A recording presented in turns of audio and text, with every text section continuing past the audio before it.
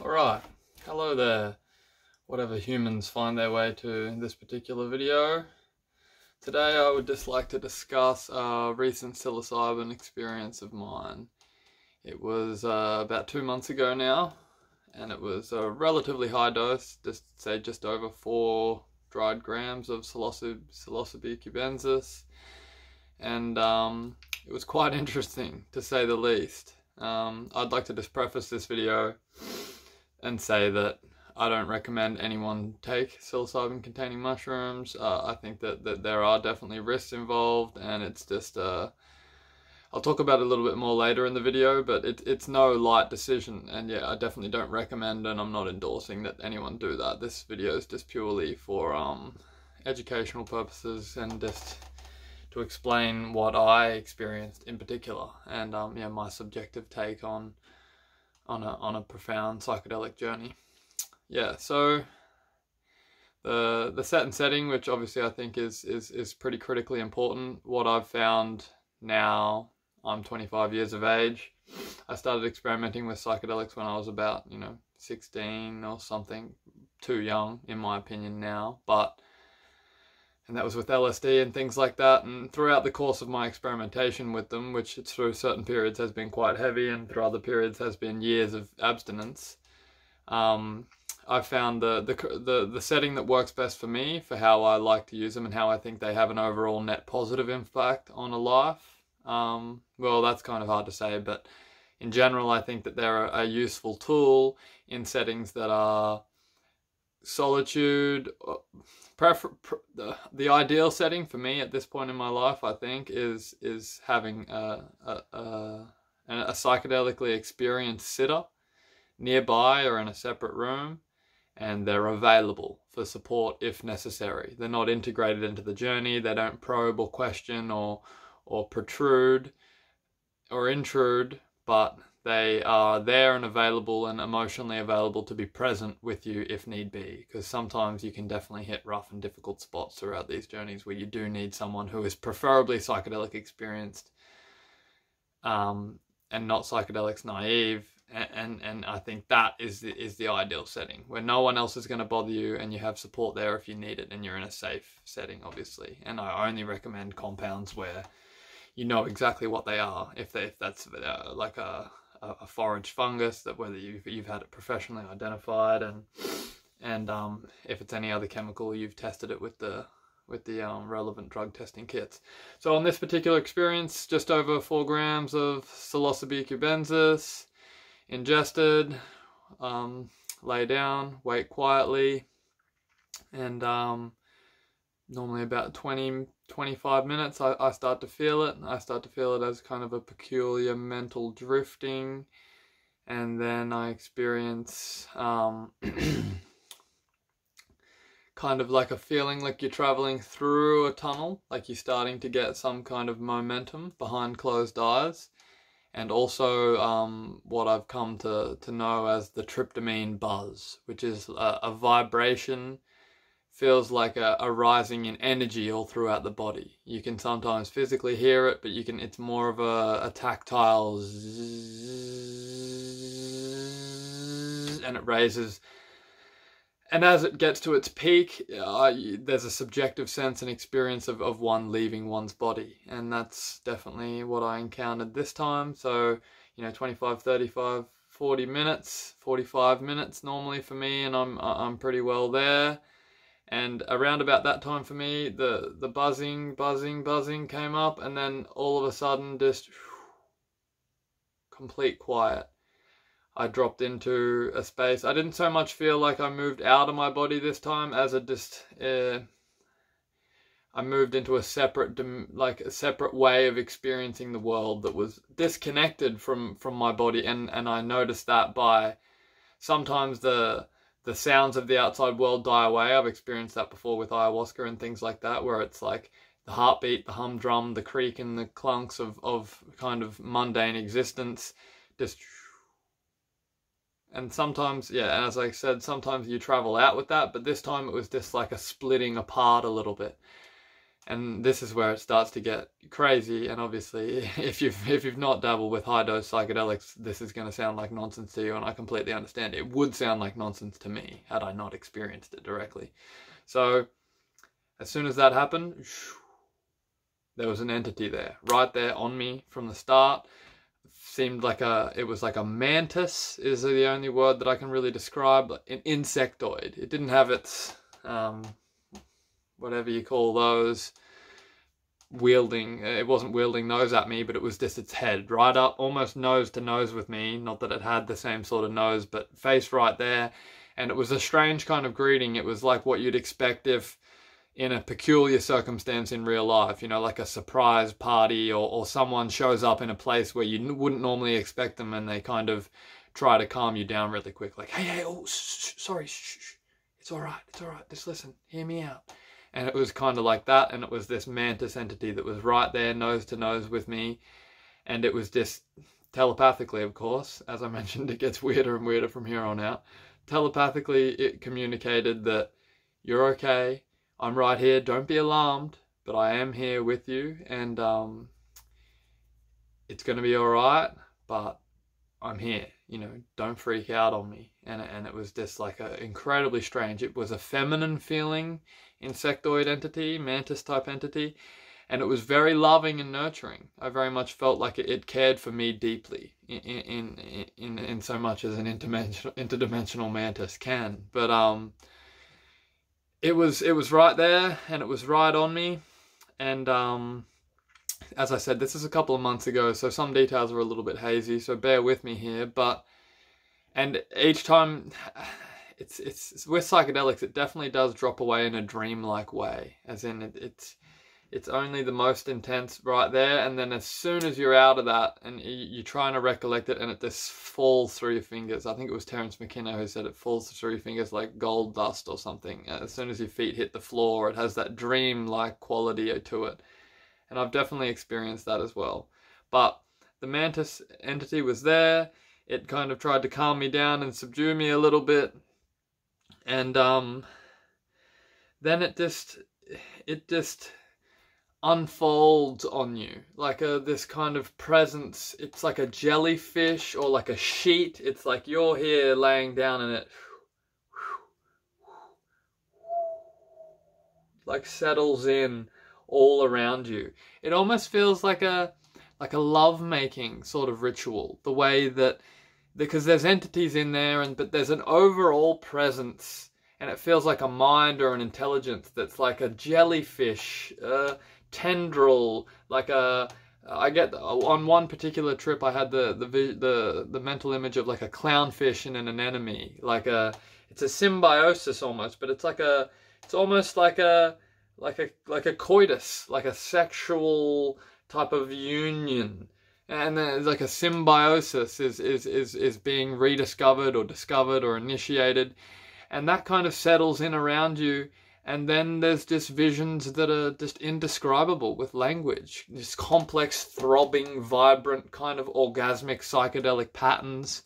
There's often an erotic or a sexual undertone for me at certain stages throughout that. Like I felt like that was being offered almost at certain stages throughout this. It's a very erotic, deep, intimate kind of thing, a high dose psychedelic experience when you really give yourself over to it. And as I was in silent darkness, and it just settled in around me, and the incredibly complex visions just very much feels like you contact God, you know. There's like a very deep and profound sense of connection, and just, I was in a little bit of a dark psychological state before I took them. I kind of almost use them now as somewhat of a medicinal kind of a way to reset my psychological organization and get out of the rigid, I'm very prone to rigid, obsessive type thinking, and very intellectualized, very fixed in the mind. And I can miss a lot of the richness and a lot of the beauty of reality because of that. And I like to take them as a reset on that. And just throughout this experience, you know, I'm just uttering things to myself like it's so sacred to be. And I'm so grateful just to be alive and to be able to experience and just to be here, just to be something, you know, just to... and just not caught in the mind at all, very deeply rooted in the present moment. And this is now what I think the main utility of the psychedelic experience is. It's that there's been studies, you know, I'll link a lot of information below in terms of the Roland Griffiths, the John Hopkins, the Robin Carhart Harris, this kind of body of, this is how I think is the correct way to interpret the psychedelic experience. The Entropic Brain, the paper by Robin Carhart Harris, is super interesting, and I think is very relevant in a lot of ways. And it's this powering down of the default mode network. The default mode network is kind of psychologically how you experience and interpret your sense of self, and you filter the world through that sense of self. You know what I mean? Like, for me personally, it's like, what is Brady doing today, and what have I done, and where have I come from, and where will I go? And if you look at most of your cognitive activity, it is, you know, the default mode network, which is responsible for kind of psychological time travel. You know what I mean? It's projecting into the past, into the future, and rumination and self-referential. What did I do, and what will I do, and what did I eat, and where am I going, and how did he say that to me? And this self-referential type of thinking is largely useless, I think, and by someone like me, and from my perspective, it's experienced as a massive detriment to overall well-being. Like, I just want to be present in the moment. You know what I mean? The fact is that as much as I can, because we're all going to die.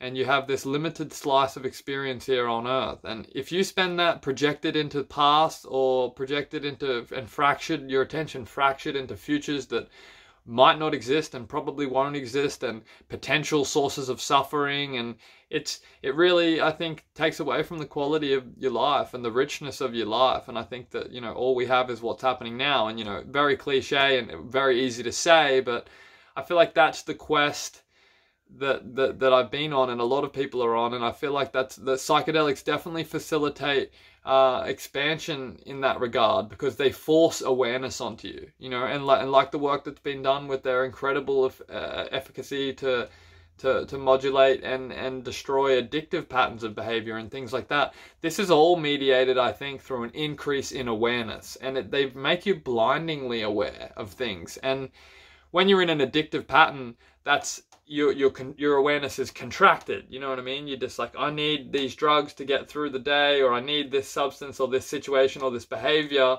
to get through, and you've got a contracted awareness. Psychedelics make you much, much more aware. You know, they used to call them consciousness expanding drugs, and I think this is the main mechanism. Once you blast it out from underneath that rock of your addictive pattern or whatever it was, you can't go back in the same way. And that's how I've experienced them throughout my substance and behavioral addictions throughout life, which there have been many, you know what I mean? And I've experienced it as an inability to go back and hide in those patterns of behavior or those substances or whatever it is in the same way, which for a net, and the interaction, like the net gain for a life, is massive, but in the short term it can be experienced as incredibly unpleasant. And I think that in the periods, the short-term periods following a profound psychedelic experience, you can often get thought patterns of like, man, I wish I didn't do that, and it can almost exacerbate psychological issues. And I think this underlies the same mechanism behind schizophrenia and other psychological issues. Like, I could definitely see it erodes away your coping mechanisms, because if you look at fundamentally what a coping mechanism is it's a way of remaining unaware. You know, it's a way of remaining in relationship to reality in a way that's not maybe true to reality, but helps you function in a specific way. And these are sometimes useful for us, you know, like say if someone has schizophrenic kind of psychological propensities, and genetic potentials, and if they've found a way of boxing reality in a way that they can function within it, and not, you know, if in this society they'd need to be hospitalized or excluded or you know, or made peripheral in some profound way, if they found a way of boxing that in so that they can function in the world and maybe have a job and a partner and things like that, that may be something that you don't want to fuck with, you know what I mean, until such a time that we have better resources or capabilities of dealing with that. You know, so and you know, with profound mood disorders and things like that, I think I might have a bit of mood disorder going on, but nothing that is experienced as kind of profound and acute mania. You know, some people that have, you know, bipolar or on the spectrum there somewhere, if you get acute periods of mania, psychedelics would be something that I'd definitely probably say stay away from, because they can precipitate all of that coming forth and you being made acutely aware of, and maybe even potentially instigating your next manic episode might happen now, and you might be so blindingly aware of it that it might be the worst one you've ever experienced. And you know, that's when you get sometimes people with those kind of mood disorders who, you know, jump off things and think that they can fly and things like that. So they're definitely a very, very powerful and unique tool for dramatically increasing awareness. But for someone like me, I want that, because the other side of the scale there is me being so contracted and caught up in my own ruminations and my own intellect that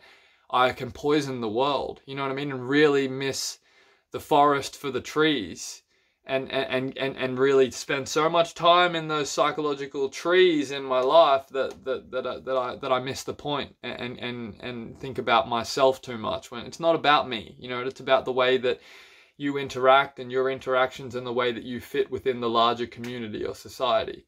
So this is what I think the main utility of psychedelics are. And after that, you know, that bit that's indescribable, the entity kind of settles down on me, and this flash of incredibly vivid and beautiful imagery and orgasmic feelings and patterns and colors, and you're up there with God, you know, you're up there with the energies of the universe, pure potentiality, and things are just pouring out and through you and into you, and you can talk to it and communicate with it, and it's profound and beautiful, but it's indescribable. And a couple of monkey mouth noises I can string together aren't going to bring you any closer to it. It's something that has to be experienced subjectively.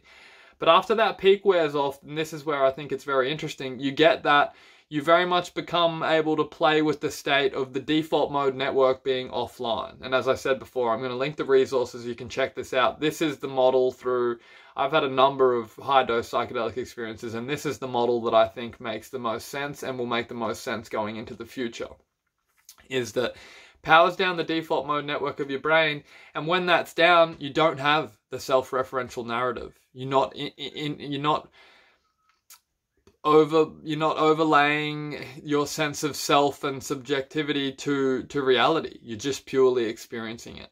And, you know, I spent some time with my sitter, who's an intimate person in my life, and was just able to really appreciate this reality. It's enlightenment. It really is try before you buy enlightenment. And the studies have shown this through long-term meditators permanently have their default mode network has a lot less blood supply, and I think even in some cases is completely offline all the time. And then it's shown that in experienced meditators, during meditation, the blood supply to the default mode network drops down. And during psilocybin, high-dose psilocybin, it drops right off as well. So this is the state that you're entering. This is the enlightenment state, I believe, personally, and from what I've read and experienced. It's enlightenment that you can experience through high doses of the tryptamine hallucinogens, and specifically I've experienced it on psilocybin. I didn't so much get it with ayahuasca. I haven't gotten it through, well, yeah, smoked DMT is another beast entirely. I've not broken through completely with that way, but psilocybin seems to be the most, because it's essentially just a nature's version of an orally active DMT, and that really produces the narrative turns off.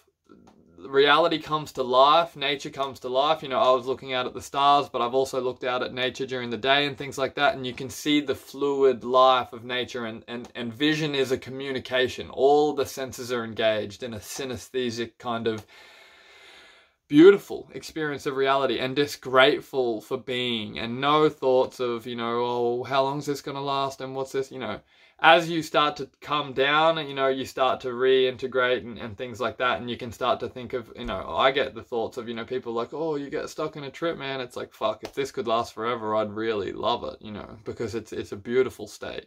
And, you know, I'm trying to get stable meditation practice erected. I've done that for years, and I've had very lightly similar experiences through meditation, being that you know, a dramatic increase in awareness that even with meditation, I've kind of thought, oh, this is a bit scary, you know, I got more than I bargained for here. So both modalities increase awareness, and I think both modalities have the same end goal. But for someone who's analytical and very much grounded in the intellect like me, I would never have believed that such a state would exist. You know, I thought, you know, I'm not, but I thought those people that tout that enlightenment is possible and the cessation of thought and non-duality and these things, that's kind of airy-fairy bullshit. But I've experienced it now a number of times through the use of various powerful pharmacological tools like psilocybin, and it's just an incredibly beautiful state. It's something that I think a lot of people should experience, but, and here's where I think is an important thing to preface, is that while these substances are incredibly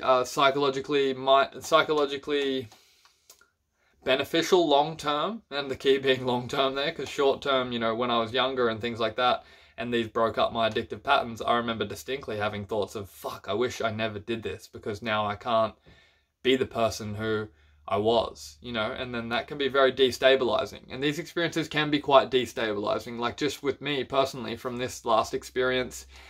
It's been 2 months now, and I still don't feel the same psychologically. And that's not necessarily the worst thing, because as I said, I have the tendency to get in kind of dark and uncomfortable mind spaces for long periods of time due to overthinking. But I'm not the same psychologically as I was before that, you know, and it's not all sunshine and roses either, you know, these substances, and I've been looking more into this as of this experience, that derealization, depersonalization in the non-dual and the kind of enlightenment, like the spiritual, which I don't really like the word spiritual, but inside those kind of sects, they talk about the dark night of the soul with meditation and things like that. Psychedelics are like a fucking cannon, and you can encounter these same sort of precarious psychological states. Like I've felt a kind of altered sense of where you sit in your head, because I turned that off, you know, as it recrystallized and recongressed, and all the kind of emergent phenomena and layers of psyche kind of built themselves back up.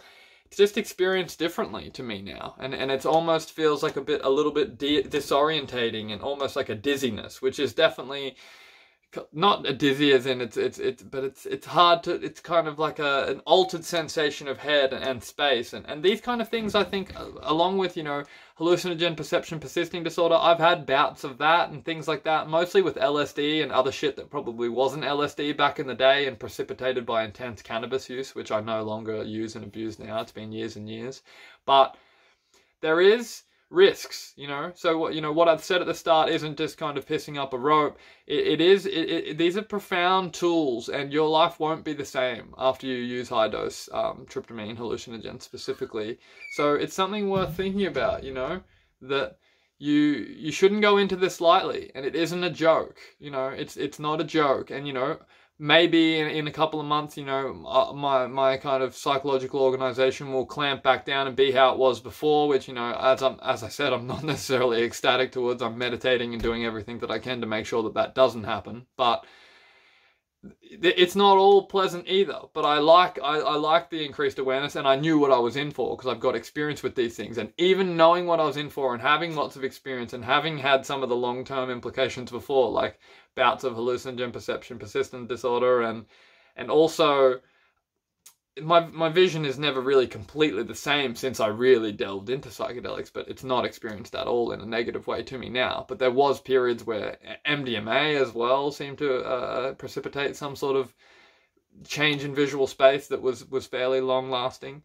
But yeah, these compounds aren't to be messed with, you know what I mean? And they can be scary, and they can leave you in places. You have to be a brave, psychologically serious explorer to do this, you know what I mean? Because I could easily end up in a state that was net negative to where I was, which was already, you know, not in a great, you know, completely blindingly positive space to begin with, you know what I mean? So you're on your own here, and while it's being studied and things like that, you know, Roland Griffiths isn't going to come and sit with you, you know, and help you through your fractured psychological organization in the wake of a high dose psychedelic experience. So I'll link below these resources. I think it's a very interesting area, and I think that these experiences have been absolutely pivotal in me even, you know, potentially being alive now, you know, and things like that. So I thank the psychedelics, and it's an absolutely unimaginably complex and beautiful dimension there. I think we're only just scratching the surface of understanding what that is, whether that's a, you know, an archetypal psychological space, or whether that's a real external space inhabited by entities, and, you know, like it feels like subjectively, or who knows, you know. But I just mean, tread carefully. Don't go into any of this lightly. Only go in if you are happy to kind of roll the dice with your psychological organization, in a sense, you know. But you know, for people that, and this is often what I think is their most valuable use case, is like, if people are in really dark spots, like if you're, and, you know, this might sound crazy to some people, but I think that's where the most concrete use case is at the moment for high dose psychedelic experiences. Is like, you will not kill yourself